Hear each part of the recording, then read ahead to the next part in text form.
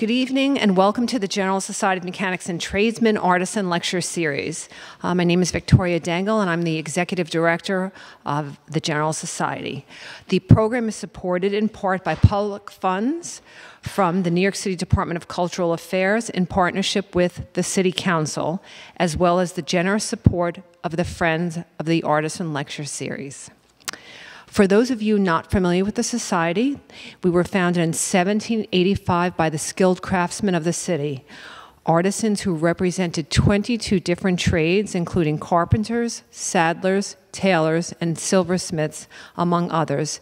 Today, our 231-year-old organization continues to serve the people of the city of New York through our educational and cultural programs, which include our Mechanics Institute, our tuition-free Mechanics Institute, the General Society Library, and our nearly 2-century-old lecture series, of which the Artisan series is a part.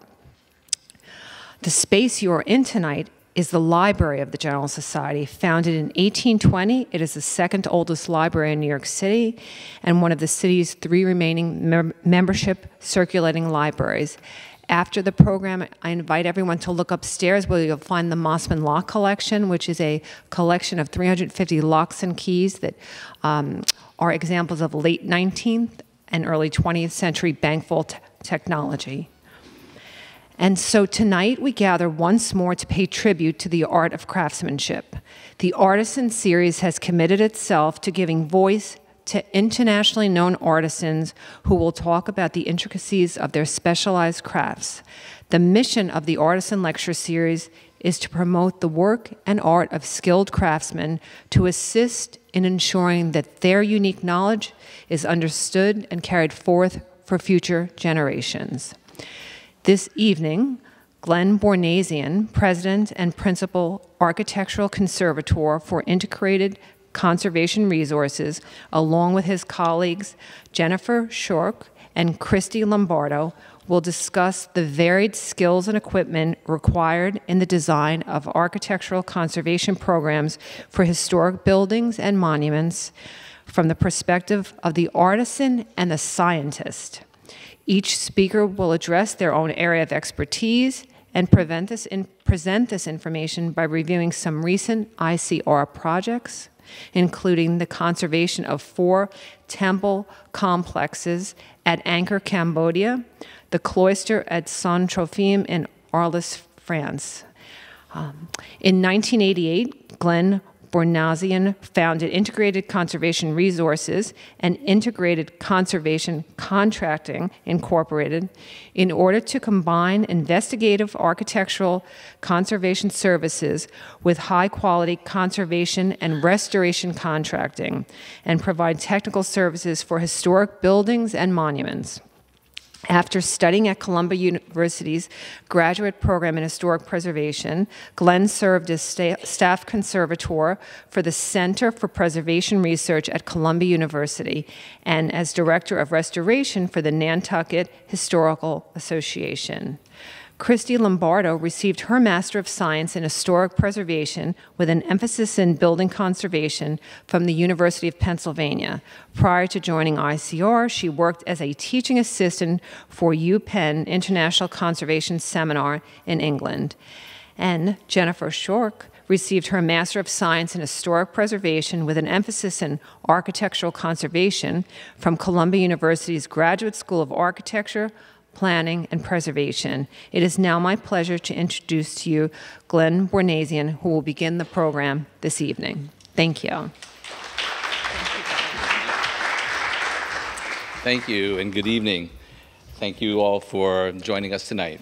As Victoria said, my name is Glenn Boornazian. I'm an architectural conservator and founder of both Integrated Conservation Resources and Integrated Conservation Contracting, where at ICR, we're a group of architectural conservators who design conservation programs for historic buildings and monuments.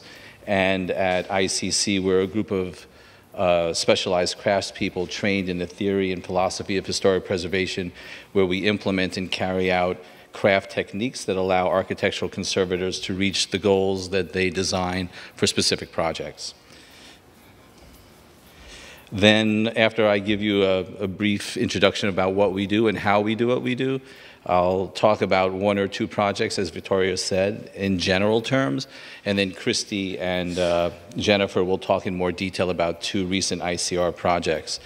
The Veterans Room at the, or the Tiffany Fireplace at the Veterans Room at the Park Avenue Armory, and at Trinity Church, where ICR and ICC actually did a design-build project where we designed the methods and materials for the conservation of the church.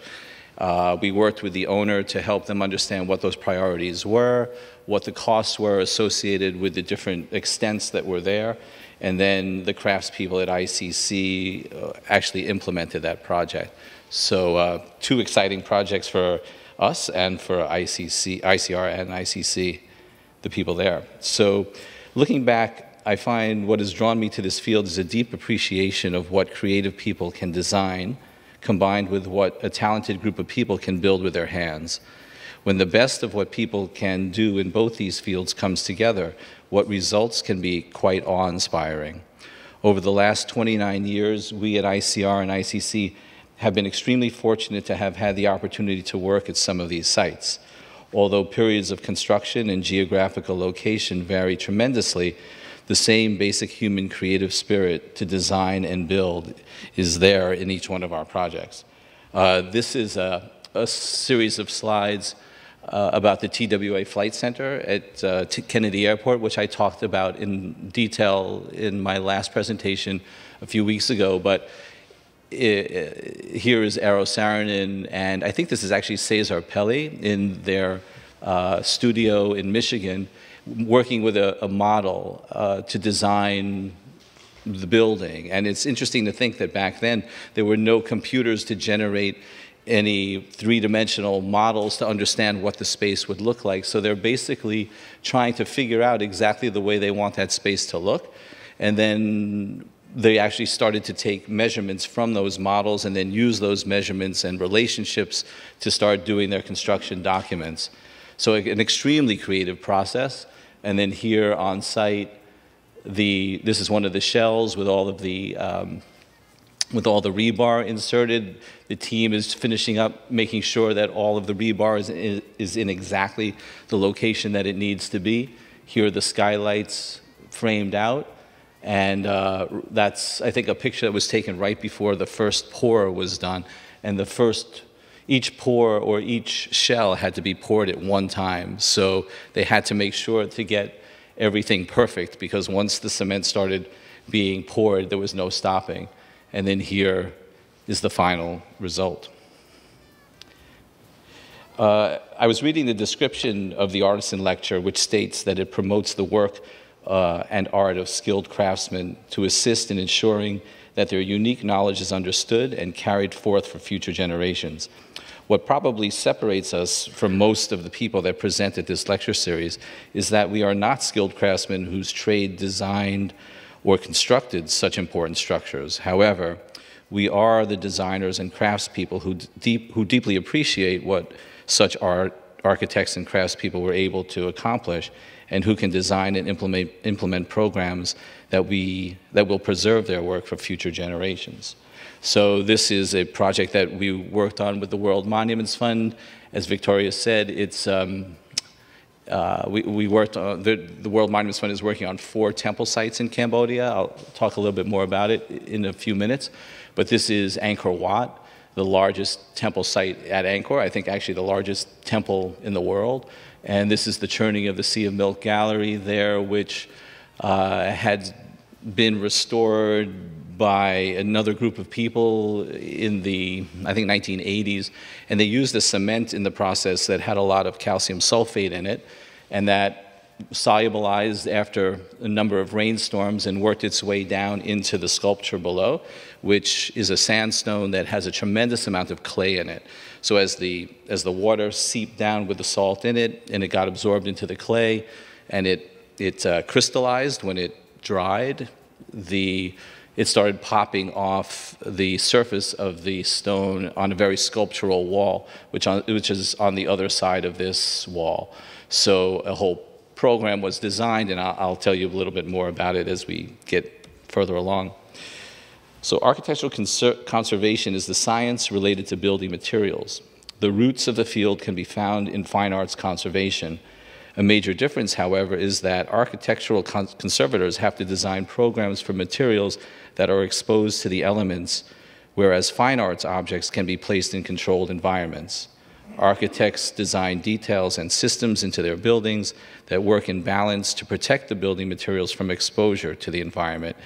Yet no matter what, short of moving a building inside, wind, rain, freeze-thaw cycles, and salt crystallization are all active pressures that constantly keep the exposed portion of the structure in a state of decay. Understanding the mechanisms of that decay, designing programs that do not accelerate that decay, and managing the rate are all a part of our work. As architectural conservators, we design our projects based on a certain set of goals. We try to save as much original material as is possible or practical. We respect the design intent of the architect and/or craftspeople who were involved in the design and construction of the building. And we design materials and methods that are both physically and aesthetically compatible with the original construction materials. And we do all of this through a series of specific tasks, through archival research, materials and condition surveys, laboratory testing, field testing, the implementation of probes, the implementation of non-destructive evaluation techniques, and carrying out mock-ups of potential treatment options. And as I go through one of the projects, you'll see each one of these at work.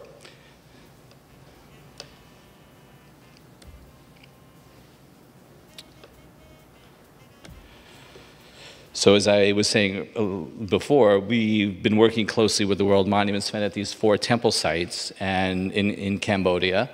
And here's a map of a portion of the ancient city. This is Angkor Wat, which is the largest of the temples. This is, and that Churning of the Sea of Milk Gallery is a project that we are working on, which is at the, I guess it's at the southeast corner. And the other project that World Monuments Fund is working on is here, called Phnom Penh, which I'll talk to you about. The other 2 projects are here at Prair Khan and Ta Som. They're all extremely large complexes. They're all extremely complicated. There's a group of about 130 craftspeople, then a staff of architects and archaeologists and engineers that are there working on a daily basis. So I'll talk a little bit now about Phnom Penh, which you can see here in these 2 photographs. It was actually the first site that the ancient Khmers came to when they came to Angkor in the 800s, and in the 900s they started building this. And it's the only hill, Phnom means hill, so it's the only hill within the ancient city. And this is the top of the hill. And they ended up basically cutting the top 25% of the hill off and exposed the live rock that was at the center. And then they carved the live rock to the shape of a foundation that supported all of these sandstone walls.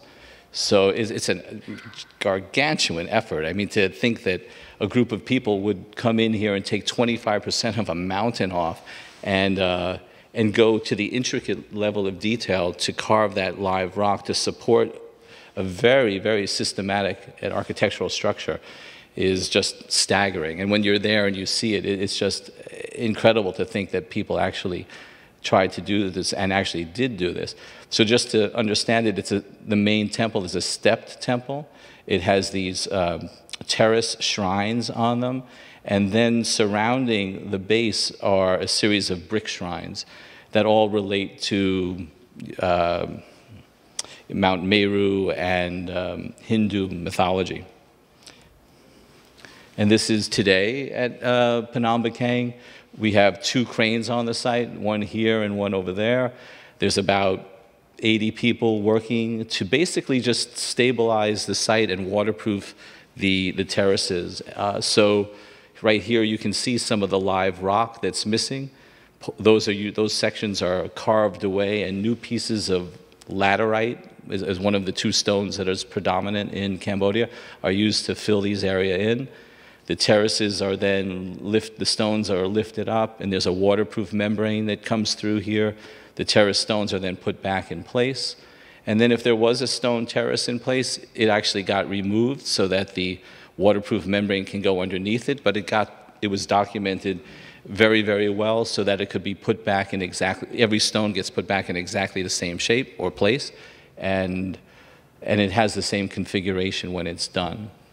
There's also, as you can see up here, we've worked with the Cambodian government to control or have tourist management, so that before that was being done, people were climbing all over the site and actually damaging the site, and they were in dangerous situations. So it's been an incredible project to do, not only with UNESCO, but the Cambodian government, and to work with other international teams there who are facing the same challenges, but with all different types of solutions. And it's one of the few places, I think, in the world where, from a technical perspective, there's a lot of sharing on such a large scale. So it's really been an honor to be a part of it.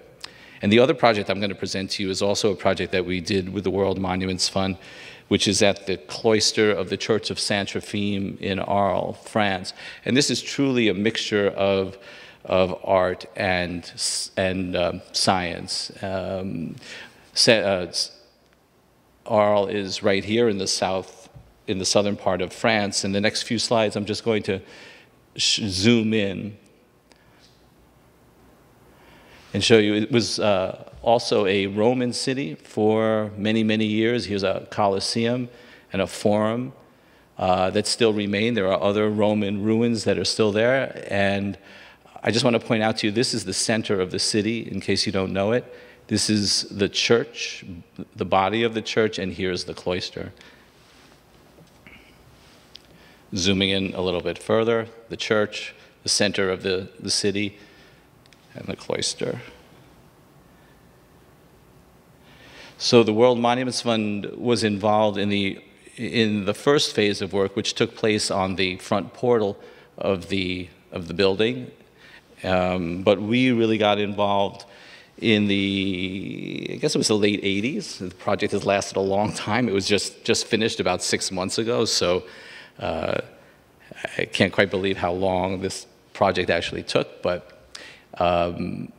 we had a lot of different people working with us, and the World Monuments Fund basically asked our company to be the head of what they called a scientific committee. Basically, WMF was trying to bring as much international knowledge to the site to help maximize the technical work that was happening there, to basically bring as many things to the architect en chef who was working, and help him and his team choose not just local repairs, or not local methods and materials, but to basically have the breadth of all that could be used. So we also were very fortunate to work with some people who had been at the site a long time ago. A man by the name of Whitney Stoddard was an art professor at Williams College, and he wrote a number of books on Romanesque architecture in southern France. So he was on a Fulbright scholarship in 1954 and took pictures of every column capital. And for us, that was fantastic, because when we were looking at the column capitals in the early 90s, we could start to plot changes over those 30 years. And here you can see the same column capital in 54 and in 92. And the amount of damage was becoming exponential, and the amount of loss to some of the carvings was becoming very, very severe. And at that point, this project became something that was a high priority, not just to the local people in Arles, but to the Monument Historique in Paris. So, as I said, a scientific committee was created. Here's the lead architect, Francois Boton. People from the laboratories in Paris, and Norman Weiss, who worked from Columbia University and works with us, George Wheeler from the Metropolitan Museum and also from Columbia University. And then there's a gentleman, Stefan Simon, who was on our team, who's now at the Institute for Preservation of Cultural Heritage at Yale. So it was an amazing group of people, and amazing conversations and brainstorming sessions that took place over a long period of time. So one of the other aspects of the project that the World Monuments Fund made available was to laser scan the site. And basically in this picture, you're seeing the downtown. This is a laser point cloud that I think the name of the company that did this was SciArc. And we asked them to focus here on the Cloister, and they got very excited about the project and started to do a lot more. But we were just asking them to focus on the Cloister, and I'll show you why. But what they started to get was some extremely detailed information about the whole area that they were scanning. And I know that they've made three-dimensional models as a result. But this is the Cloister with all of the noise that comes from the machine. Basically, this laser scanning device sends out millions of beams, and then the beams bounce back. So it's very quick to get the information from the field, but very labor-intensive to try to start taking these and turning them into images that can be used. So here is now the Cloister after all of that data has been cleaned up. And now we're starting to see elevation. So this is one of the interior elevations of the Cloister. And then from that, we can get measured drawings. So it was a phenomenal way of not only creating backgrounds for work that I'll show you that's so detailed that you can zoom in and see a specific stone and then annotate the condition of those stones, but it also served for the architectural team as a way of having exact measured drawings. And then another way that I found extremely interesting was to take a group in France took the point cloud and then made a movie from it. And the idea was to try to, when this project was done, make the information available to anybody. So if someone was sitting at home and they had access to a computer, how could they see the Cloister and understand why it's so special and why so many people are spending so much time there? So this group in Paris made a movie from the point cloud. And if it... L'un des fondateurs de l'église d'Arles occupe la place d'honneur. Vêtu de son habit d'évêque, il est entouré de Saint Jean et de Saint Pierre. La présence des deux apôtres auprès de Trophime montre l'importance du personnage, considéré alors comme un disciple du Christ. If the laser scan is of a really high resolution, then you can actually take that scan and you can create a three-dimensional model and then make a mold from a model like that and then create an exact duplicate from a laser scan. So the technology that's starting to spin off now from this field is really staggering, and how it's digitized and made available both professionally and to the layperson, I think is just really, really exciting. L'église d'Arles est représentée au centre. Placés aux deux extrémités de la galerie nord, Saint-Trophime et Saint-Étienne encadrent et protègent l'ensemble de l'édifice. Les chapiteaux de la galerie Est figurent des épisodes de la vie du Christ. And another aspect of the project that WMF funded was coming up with alternatives to mechanical cleaning or chemical cleaning. As you'll see in the next few slides, what happened in Arles was that there was two paper processing plants outside the city, and the air became relatively acidic, and so did the rain. And what ended up happening was, when, as you'll even see in New York, when calcium carbonate stones come in contact with acidic sulfuric acid, they basically create calcium sulfate, and that basically ends up being, it comes to the surface of the stone, it's kind of sticky, it holds carbonaceous materials, and it turns black. So here's a stone, here's a piece of marble that is clean, and the reason it is clean like this one is that it's on the outside and is getting washed. The gypsum is water soluble, and here on the inside you're seeing the crust built up on the surface of some of the carvings, and here's an area where this person, Vivi Pooley, who came from Greece, cleaned with laser cleaning devices. So she was asked to come, and her company developed a laser cleaning device that was, at the time, could clean a great deal at one time, not just a little speck at a time.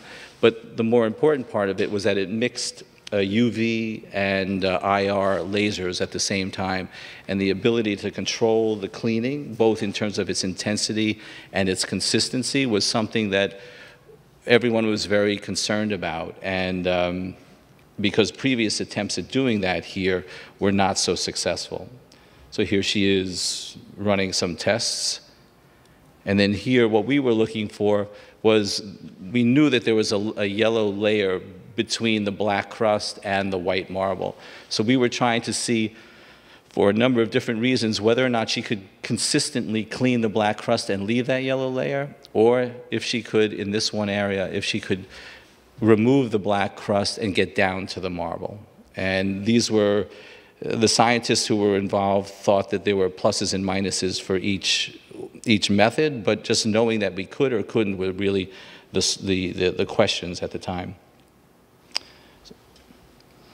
Another aspect of the project that was supported was a historic research campaign that took place in the archives in Arles and in Paris.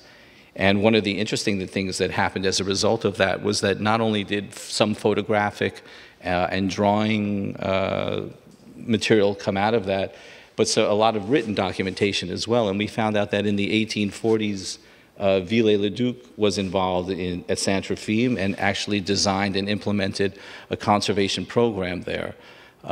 It was, drawings were there, you know, descriptions of the work that took place, and he even described that in some locations the marble was so disaggregating, meaning the binder strength was gone, and you could actually, when you touch it, the grains of the marble were going away.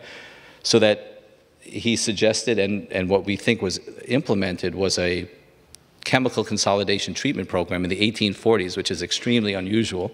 And it was done with something called potassium silicate, which is also known as water glass. And that, we think, is that yellow layer that shows up underneath the black crust.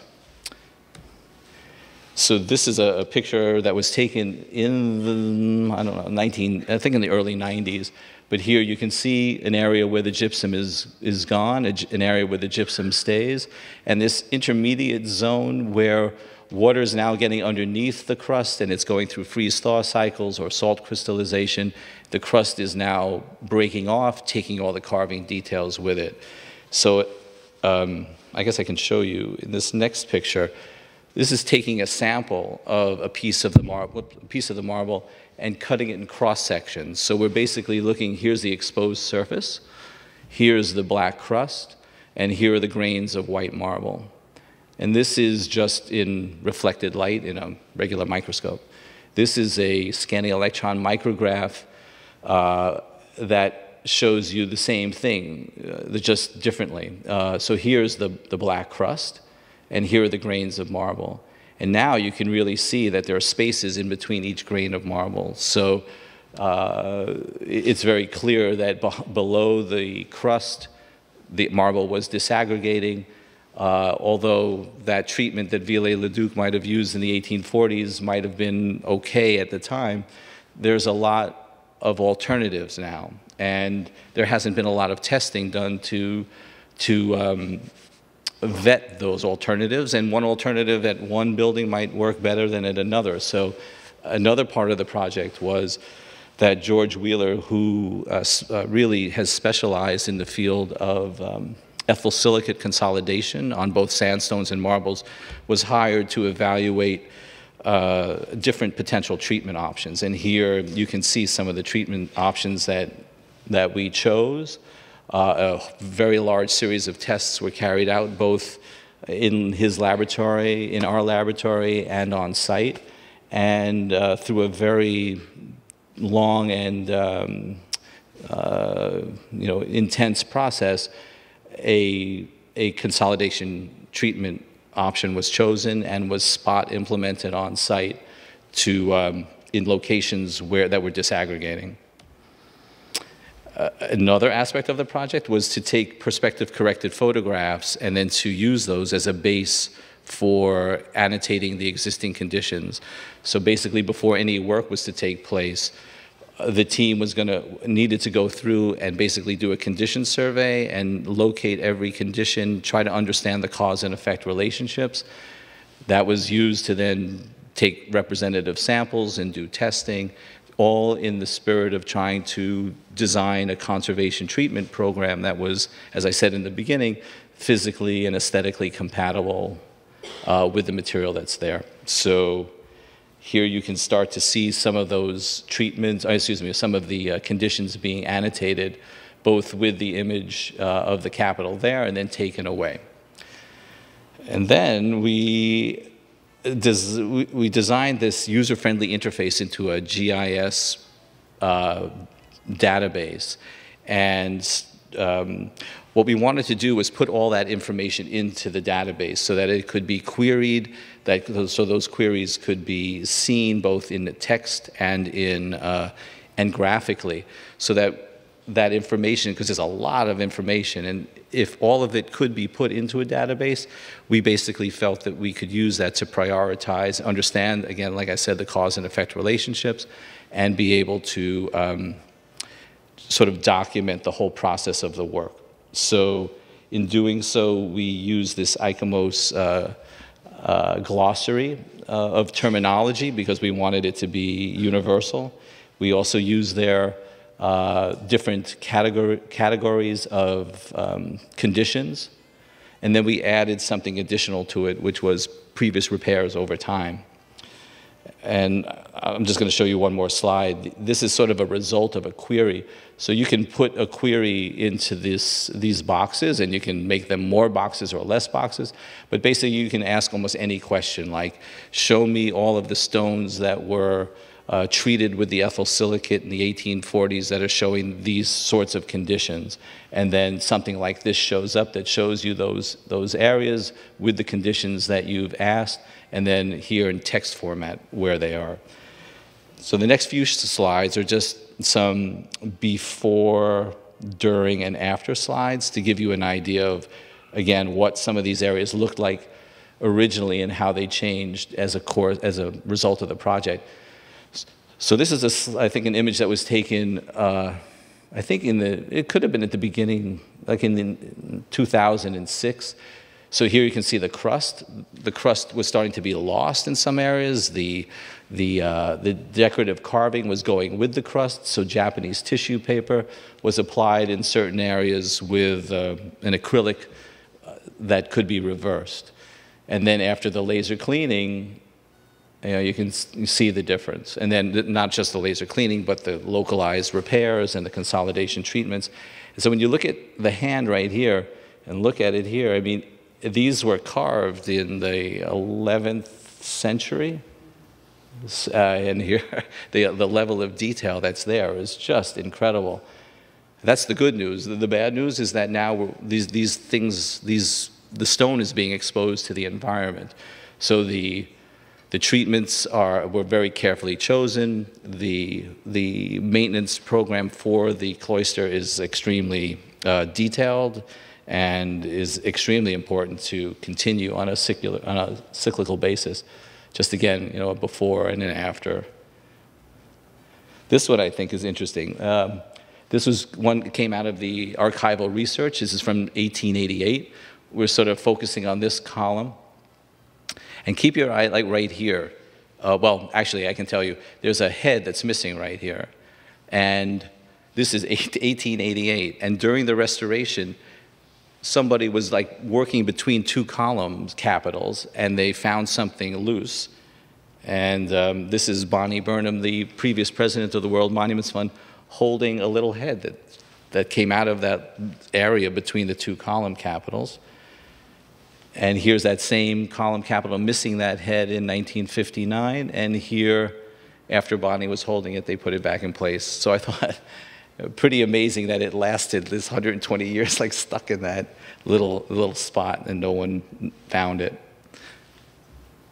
Again, you know, a Whitney Stoddard photograph in '59. 2008 with all of the tissue paper, and then afterwards. Same. Again, this is like, so an overall of the northeast corner, 1888, 59, a little bit before the work, and this is today. So great. Thank you very much for listening to that part of the presentation. I think Jennifer Shork is going to start talking about some of the more current work that we're doing, and I think the important thing about what we're trying to share with you at this point is how ICR and ICC work together, how the testing that we do in the field or in the lab, what kind of information comes out of that work, and then how Christy will talk about how integrated conservation contracting takes that information and tries to apply it in the field and reach the goals that we've set. So.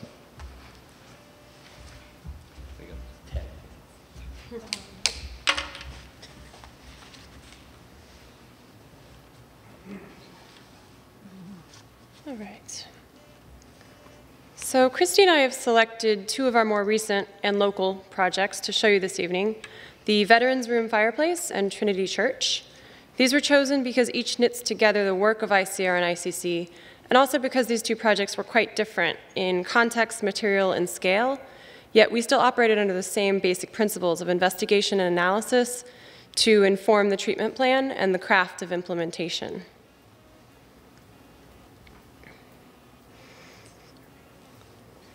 The 7th Regiment Armory, now the Park Avenue Armory, is located on the Upper East Side of Manhattan.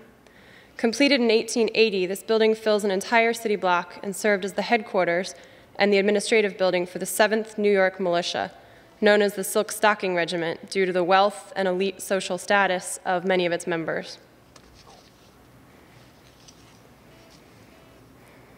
So just after the structure of the building was completed in 1880, it was furnished with highly decorative interior spaces. We'll focus here on the Veterans Room, arguably one of the most significant surviving interiors in New York City.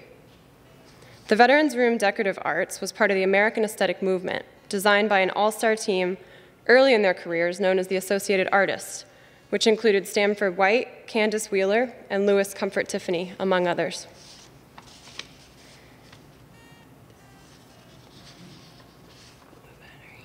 All right.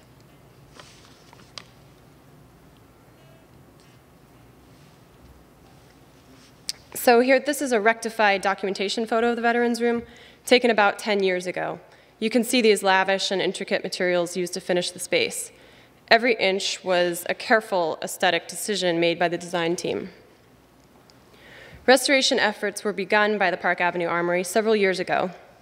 ICR and ICC's scope was the centerpiece of the north wall, shown here, the fireplace, composed of blue glass Tiffany tiles and a deep brownish red marble. The room had not undergone an extensive restoration, and what you can't see here are the effects of time and movement at this north wall. Due to a sag or a slight drop in the floor joist just below the front of the fireplace, we suspect this happened many decades ago, there was a shift in the marble plinths out and down, causing corresponding outward movement of the left and right sides of the blue tile walls. This movement caused significant marble cracking, shown here on your left, and large step cracks, shown highlighted in red, where the tile wall had dropped towards the sides. Tiles had fallen off and had been collected and saved by Armory staff over the years. So when we arrived to begin our investigation, conservation work in other parts of the room was in full swing, including here above the fireplace. In order to fully assess the situation, we conducted a conditions survey on background drawings. This helped us better understand not only the conditions that needed addressing, but also the potential causes. On the top left is an image showing the degree of displacement in the marble that necessitated early fill repairs of almost 2 inches. Incompatible fills had been installed in place of damaged or lost tiles. There was heavy surface soiling on the tiles, and particularly on the marble, as might be expected in a 19th century entertaining space filled with smoking tobacco. Several cleaning tests were conducted to determine a safe and effective method of removing this built-up grime to reveal the material's true color and surface sheen.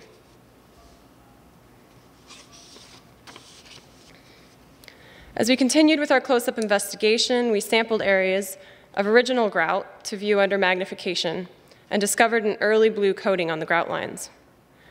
Behind a lost tile remained bits of original gold gilding, which we also reviewed under the microscope. So we're gathering all this information and formulating our treatment plan, but the biggest question for the project team remained: are the north wall elements structurally sound? We conducted a probe to provide access for the structural engineer to evaluate. And what he found after squeezing in this small space was quite troubling. The brick walls beneath the left and right sections of blue tiles were crumbling, unsound, and barely supported. Additionally, the original wood framing for the marble needed full replacement. It was determined at this time that almost complete dismantling of the fireplace was necessary. Prior to removal, both the marble and the tiles were cleaned in situ.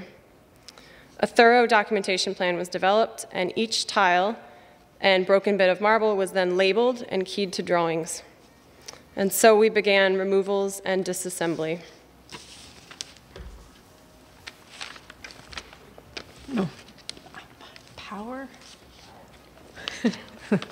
Okay, I've just gotten a low battery sign here, so well, he's doing that. Right, so this is what was left of the fireplace after most of the historic materials had been removed. And you can see under that protective blue tape there in the center are several rows of tiles that were stable, and these did remain in situ. Otherwise, all the materials surrounding that had been removed. Thank you. Much better. Okay. Excuse me. Sorry. Okay, right. you're good. Thank you very much. Yeah.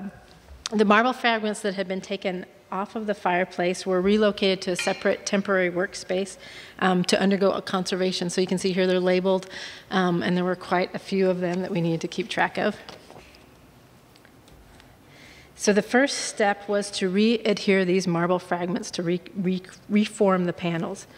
We worked with a tintable epoxy system, and because the breaks between the fragments were not fresh breaks, the epoxy was used not only to glue them back together, but also served as a fill material where there were voids between old cracks. The epoxy was custom tinted to blend with each repair location because of the distinctive figuring in the marble, so we had to design each location individually. To make the repairs as discreet as possible, after the epoxy hardened, it was honed to produce a sheen that was similar to that of the surrounding marble. So while we were reassembling the marble panels, the room was undergoing structural stabilization, and key pieces such as the wood mantelpiece were reset into approximate locations. Also at this time, new steel stud frame walls were installed, which you can see there in the picture on the left. So with the key pieces now realigned, we could begin the process of reinstallation of the marble panels. A new supporting wood framework was constructed. This was covered with a modern cement board to provide lateral support. The marble panels themselves were installed using a system similar to what had been used originally to attach the panels to the supporting framework. This included the use of a simple piece of wire, though we used stainless steel this time around, and that was shaped to form a clip to hold the top of each panel. Some repair work was done after the panels were in place. In this instance, the corner was reconstructed with a conservation putty, which was then painted to blend with the color and veining of the surrounding marble. Conservation of the tiles was proceeding concurrently with the marble work. The tile conservation included regilding the back of select more transparent tiles. We also repaired tiles that had been broken due to movement of the fireplace. This was done using a clear conservation grade adhesive that had similar optical properties to the glass tiles. The tiles were then reinstalled. So this was probably the trickiest part of all the reinstallation, as at this point we had to work with all new datum points and mesh that with several rows of tiles that had remained in situ. Because of these constraints, it was not possible to simply run a string line to work from as you typically would in traditional tile setting. Instead, we had to adjust each tile individually to ensure that it would fit between both the relocated wood mantle at the top and the marble panels down below, and to ensure that it also matched up with the original tiles that had still remained in situ. For setting, we used a proprietary plaster thin set. It was important that this be white, as it had to provide the right color background for the translucent tiles. And then the white grout lines were inpainted with a bright blue paint color matched to the remaining evidence that was found during the investigation. This restored the overall blue appearance of the tiles. So here we have the veterans room with the fireplace, which has been realigned, resupported, and restored. And a detail of it there. That's the finished product, and Jennifer's told me that the fully restored veterans room is open to the public, so if you would like to experience the room yourself, you can. So our next project, something completely different, is Trinity Church, which is located in downtown at Wall Street and Broadway. And I think you can see the key differences right away between the church and the veterans room are that the church is a much larger scale project. And it was exterior work, so that the techniques we used had to take into account environmental factors such as water. This is a Richard Upjohn design building. The brown sandstone church was constructed in 1846 with a steeple reaching 280 feet. It was the highest point in New York City when constructed and remained that until 1890. But now you can see the city has literally grown up around it. Unlike the Veterans Room, the church has undergone several major restoration campaigns, one of which included the use of paraffin wax as a stone consolidant. This actually led to a buildup of soiling particulates, which over time resulted in the brown sandstone taking on a black appearance. The last major restoration campaign was completed in the 1980s, and part of this work included removing the black soiling to reveal the original pinkish hue of the brown sandstone. Our restoration work started in 2011 with the first phase of testing and investigation, which Jennifer will go into.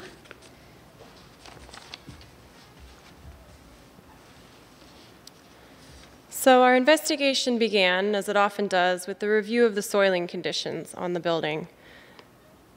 There was overall general soiling present, staining in isolated locations, and the pervasive biological growth in some areas, particularly on the north side of the building, as you see here.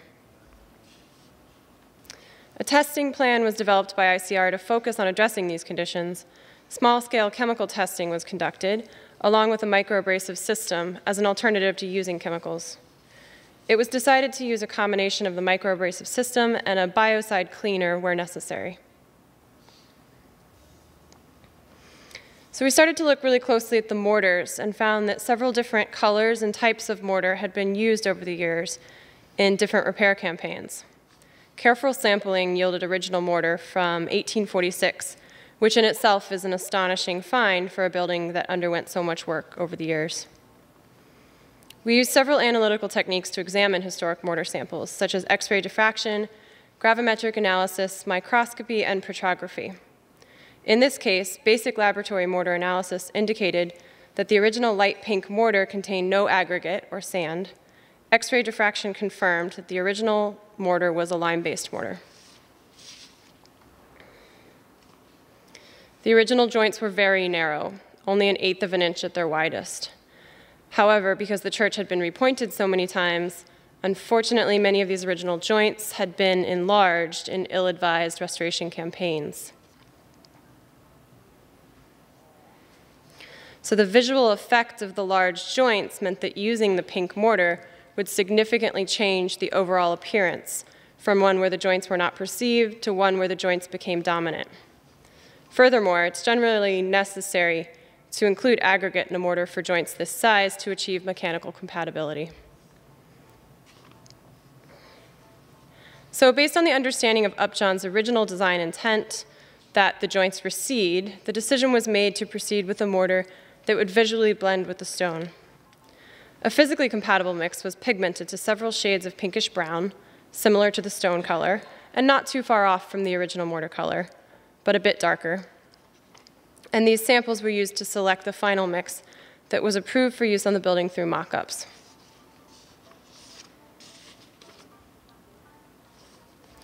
We also looked into materials with which to repair areas of loss. To select an appropriate product, several proprietary composite patch materials were reviewed for physical compatibility. Properties that were laboratory tested include water vapor transmission rates, how quickly water moves through the stone and the patch material, and comparing them, and compressive strength of the patch material. Because the brown sandstone used on the church comes in a variety of colors, we developed a palette of about 6 shades of patch material that could be blended on site. Now, Christy will get into the work that we did. Right, very quickly. Right. So, adjust the microphone, please. Is that better? Oh, geez, okay. All right. The majority of the cleaning was done with the microabrasive system. And while it looks somewhat ferocious, it's actually a fairly gentle process. For example, in this cleaning scenario, we were using a PSI of 40, which is considerably lower than what you would see in a typical high-pressure system. There is some skill required in working with this system, as it is necessary to keep a consistent distance between the end of the wand and the wall surface, and also to make sure to move the wand evenly in fluid motions without stopping in one location. Otherwise, there may be uneven cleaning resulting. After cleaning, reporting was done using the mortar that ICR had crafted to blend with the stone. On the right, you can see an area that was repointed 100%. The mortar does not match any one stone, but blends with the overall appearance. So for areas of loss, we used the recommended patch material. And patching is a multi-step process that takes a lot of care to install properly. The repair area is first prepared by cutting clean straight lines at the perimeter and removing the minimum amount of stone necessary to provide sufficient depth for the patch material. The prepared area is also dovetailed at the edges so that the patch material forms a mechanical key to hold it in place.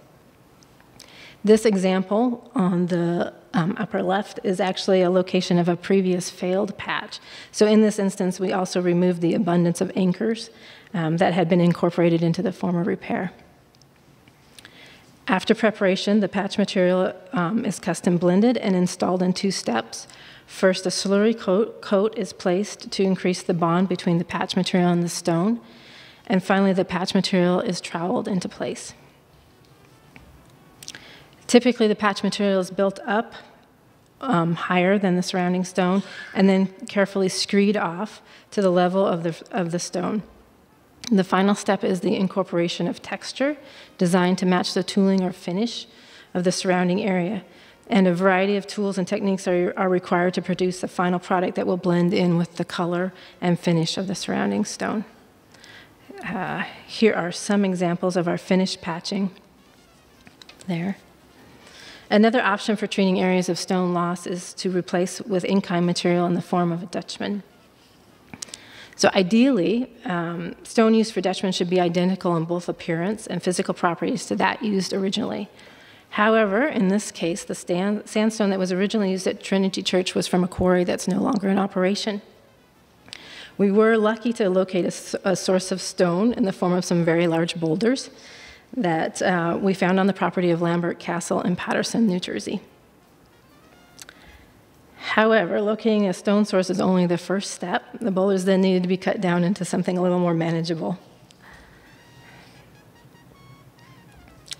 So the process of Dutchman repair begins very much the same way as patch repairs do. The first step is to prepare the repair area by creating straight perimeter edges and removing enough stone to give the Dutchman unit room to fit, and typically this is a minimum of 2 inches in depth. Once the repair area has been prepared, the actual Dutchman is cut and then dry fitted into the opening. This is an example of a fairly large Dutchman that was completed in situ Because of the limited amount of stone that we did have available, this Dutchman was assembled in 2 pieces, though we do try to avoid this if possible. The Dutchman units were cut and squared off to fit in tight into the opening. And this is actually the really tricky part, is we aim for the Dutchman to fit within the opening with a maximum of a 1/16 inch perimeter joint. Though ideally we like to shoot for stone touching stone.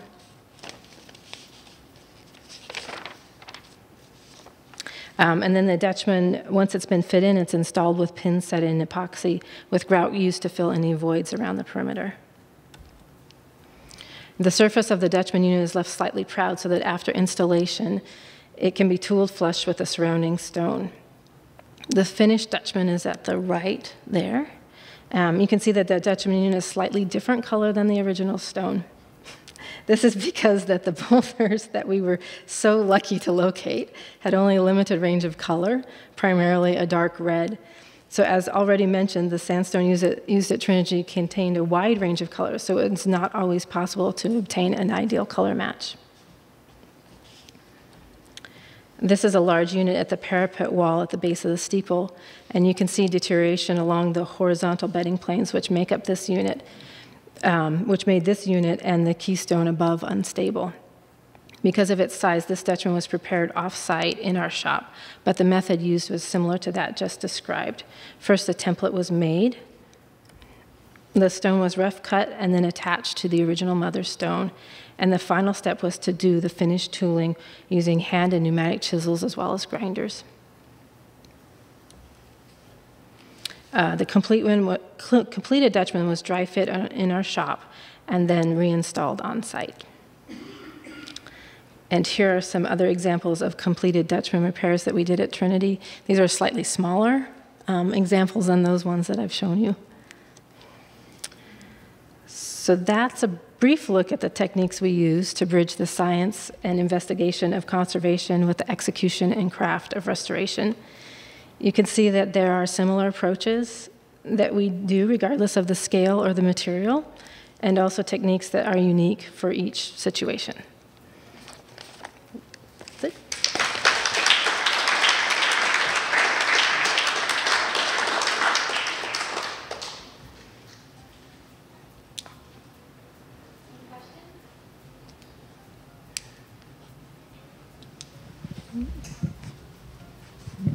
That's it.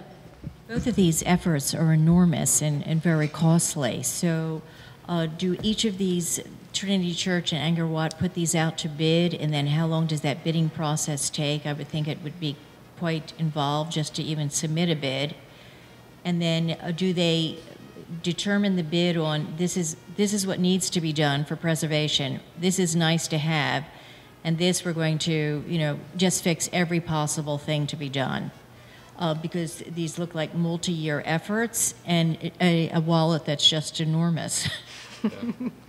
I'm just kind of thinking if anyone has a home, it just never ends. Right. I think each project is obviously very different, and I think the Angkor is out, completely out of the sort of the world that we live in terms of how that gets designed and built. So, but I think I understand what you're saying about in the United States, or how do people design a project like that? How does the owner make sure that the numbers that they're getting are competitive? For Trinity Church, it's a complicated answer because there were 2 phases of the work. One was design build that we did on the tower and the spire, and the other was, for the rest of the church, an architect designed the methods and materials, and it was bid. We actually did both of those, but it's a really interesting question because in the end, I think the owner saved more money by doing it design build because there was no architect designing all of these drawings and specifications that take a lot of time and money. However, you need to partner with a contractor that you really trust, and you have to have some very good objective oversight to make sure that that project goes well. I think another way of answering your question is that there are many different ways to do a project like this, At Trinity, they didn't have all the money to do every little thing. So there was a lot of time spent saying, like, what are the priorities and how do we just address those? As we got towards the bottom, the priorities or the level of detail changed, because that which people could see, they wanted and get up to and actually touch, they wanted at a higher level of repair. That which was 200 feet off the ground, they just wanted to look its age, yet be able to stand up to exposure to the weather. And it even went so far as if a mortar joint was cracked on one side but not on two, it wouldn't get redone.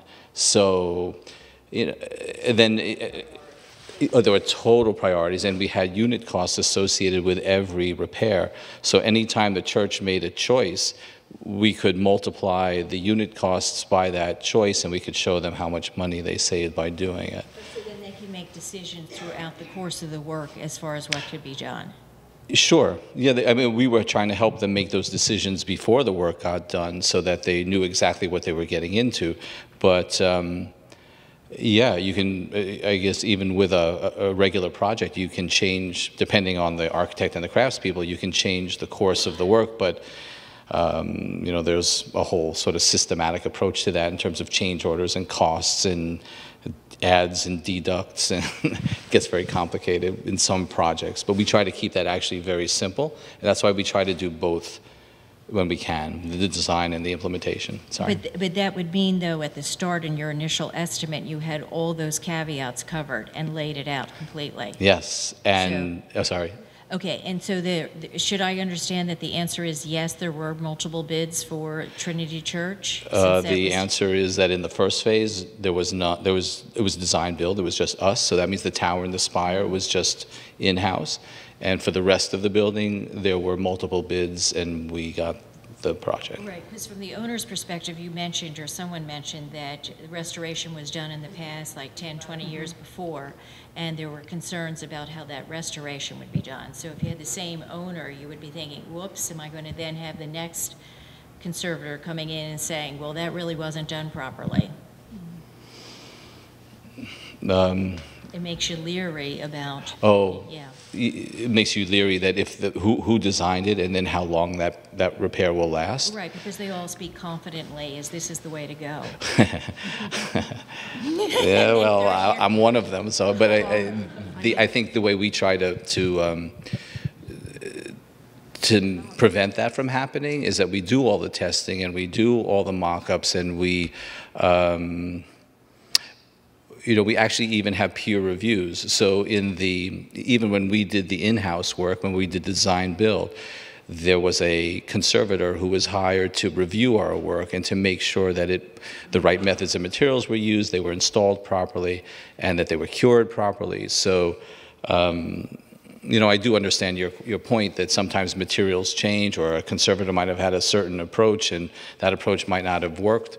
But, you know, I think we work very hard at trying to prevent that from happening. Obviously, you know, techniques change, materials are affected in different ways, and there's no way we can guarantee that. But I think sort of the whole field of building material conservation in the United States, which sort of started at Columbia in the late 70s, is all about that. It's all about trying to understand every aspect of the work so that to avoid just what you're saying.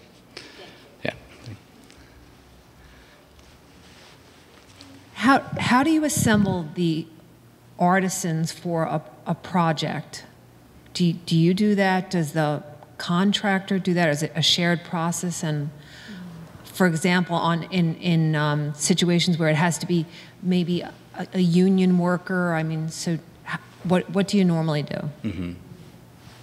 You want to answer it, or do you want me? Go ahead. Well, let's see. I mean, on the ICR side, and let's say we're designing a project and it's going out for bid and we're not bidding it. We're just, you know, choosing the contractor is extremely important, and we try to vet the contractors who will be bidding a particular project.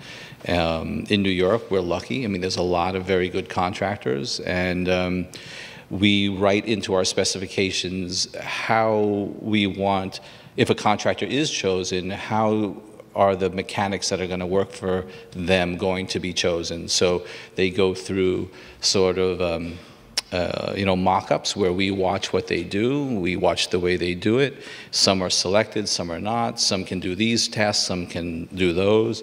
But then the contractor is asked to keep those people on site, and if they're going to change them, that the next group of people go through the same series of tests.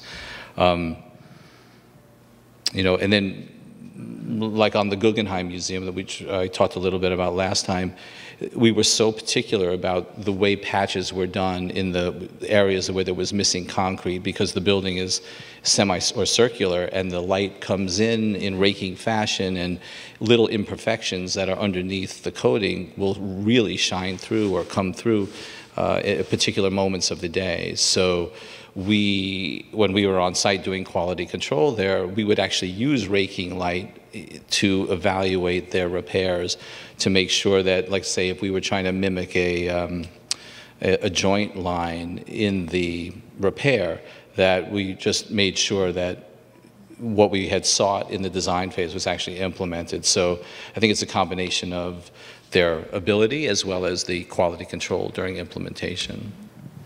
Yeah.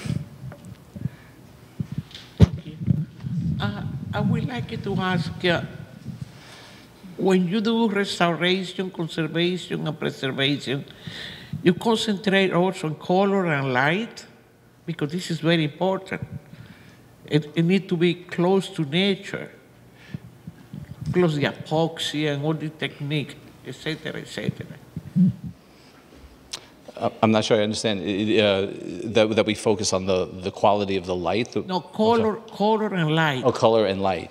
Yeah, it's very important. Extremely, yes. And restoration and conservation.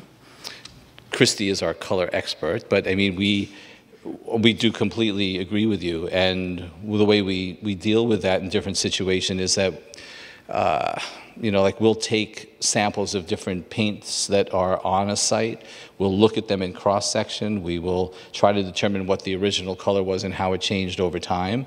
And when you look at a cross-section of paint, you might see particular colors, but those colors can change and alter over time. So by UV exposure to UV light or whatever. So trying to adapt for that or understand what that paint is made of and how it might have altered is something that we think about when color is that important. Another way of thinking of the color as well is when, in the lab we're designing the mortars that Jennifer and Christy were showing you. It's easy to take some mortar, a blend of cement and lime and pigment and sand, and just beef up the pigment and get the color that you want. But when it's exposed to the environment and the cement binder washes away, it's really the sand that you see. So designing the sand to be the right color is extremely important to hold that color that you want.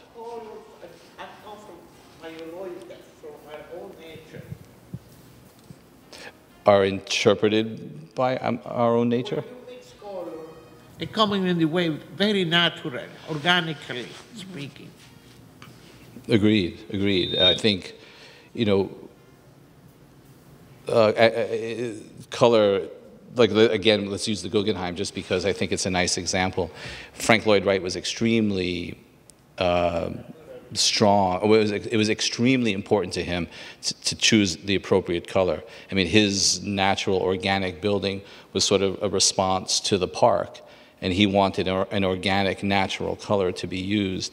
What got used over the years actually transformed that, and understanding how important that was to him and understanding what that color was originally was something that we did not only by taking samples, but by doing archival research. We found original brochures of the exact paint that they used with his signature on the specific color, saying, "This is the approved color. Let's use this." So I don't think people pay as much attention to color as they do to other things, and it's to a man like Frank Lloyd Wright, the building itself was extremely important. But I think the color to him was just as important, if not more, in some ways. So I hope I answered your question. Okay.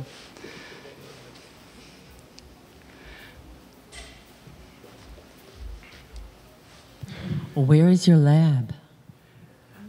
Our lab, 32 Old Slip on the 10th floor. You're welcome to come by anytime if you like.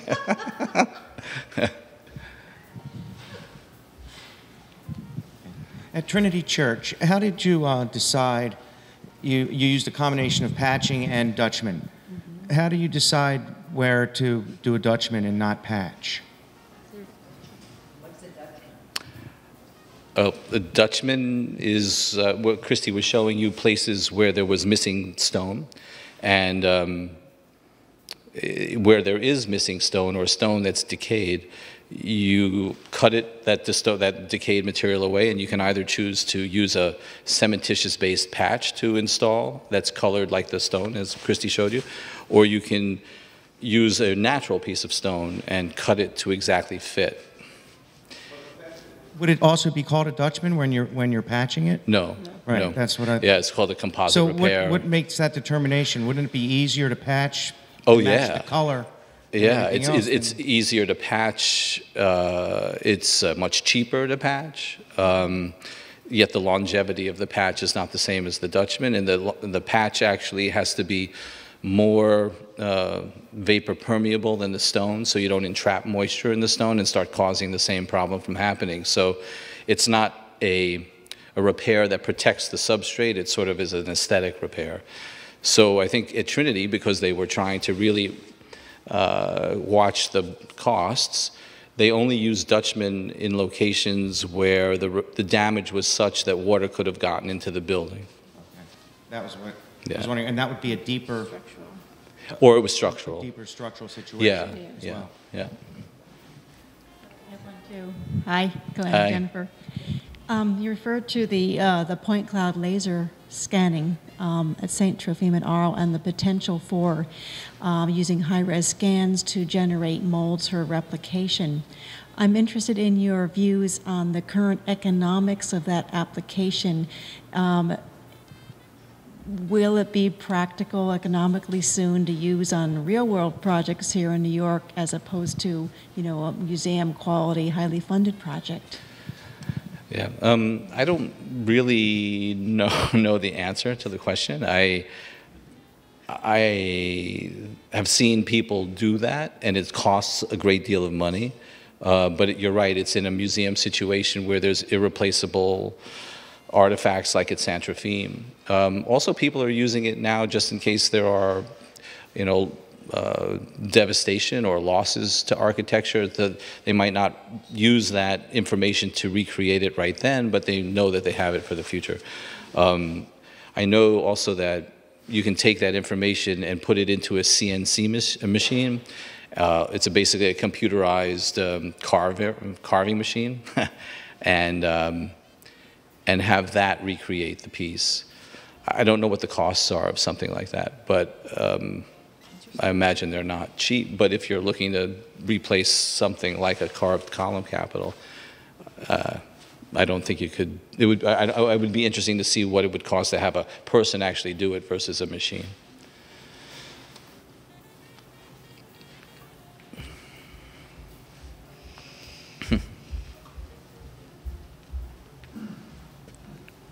Hi, thank you for the presentation. It was great. I noticed on one of the projects that you worked on, you used laser cleaning.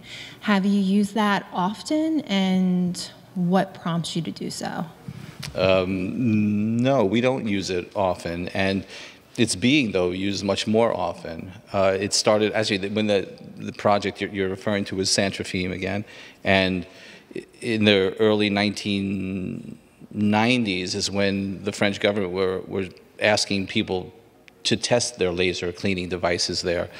And it was, at that time, it was just like wherever the light beam focuses is where the cleaning takes place. And in the early days, the light beam was really, really thin. So it was like just a pinpoint was happening. And it was very hard to control, and the results were not good looking, and they were also from a conservation perspective not appropriate, because they weren't consistent. You didn't just have stone. You had stone on a micro level. You had stone and crust. So over the years, the machinery has improved tremendously. The beams have gotten stronger and much wider, so the productivity, the cost of it, is something that is now compatible with some other cleaning techniques. I know in New York City, they clean the tympanums of the public library with laser. They also clean the Cleopatra's Needle with laser. I don't think, and I know there's someone who's doing a large-scale project, I think at the, what is it, like the Parliament buildings in Quebec, clean the whole facade with laser. So there are now, machines that are coming out that can be productive. Although we know how they work and where they might be useful, we really haven't had the opportunity to use it on a large scale like that. Yeah.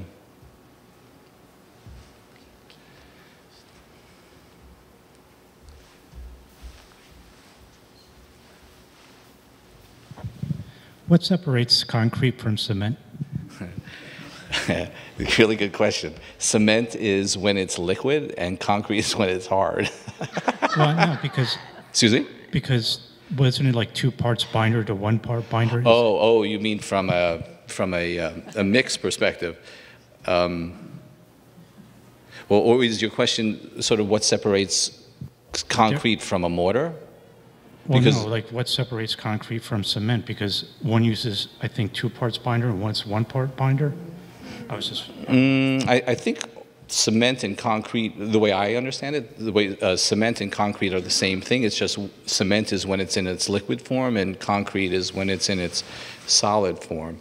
But as far as a mix is concerned, they're complicated, but they're usually 1 part aggregate to 3 parts binder.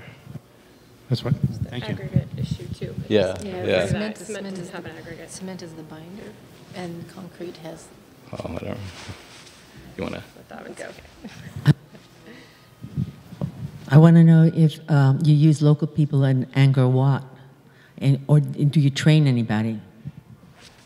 Yeah, the World Monuments Fund started working there in 1989, and they were. They worked very closely with the Royal Academy of Fine Arts in Phnom Penh, and they trained architects and engineers after the war. And then there was a group of local people who they trained to be craftspeople, and now their sons and family are still involved with the team that's there. But the only foreigners that are coming to work there are sort of experts that are helping with waterproofing, engineering, crane operators and things like that.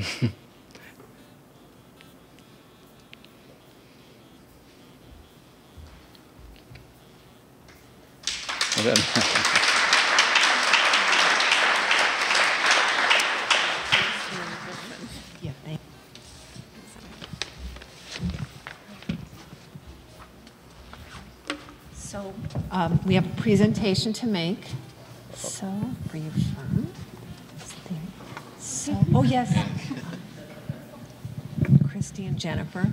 So, and Glenn, Christy, and Jennifer, thank you so much for a wonderful presentation and showing us the science behind historic preservation. I know I'm going to look more closely at, we have an initial reaction to a restoration, and we say, oh, Trinity Church looks beautiful, but now I really want to go and examine that more closely.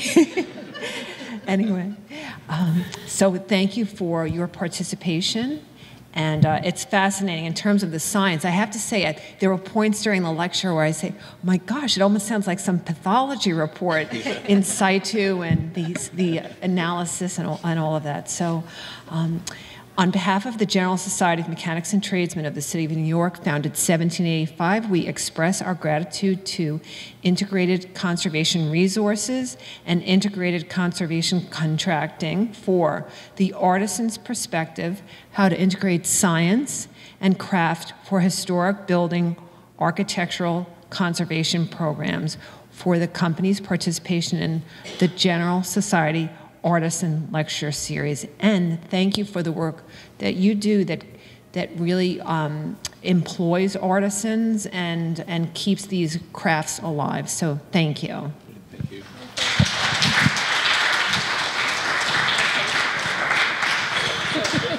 Thank you. Thank you very much. Thank you so much.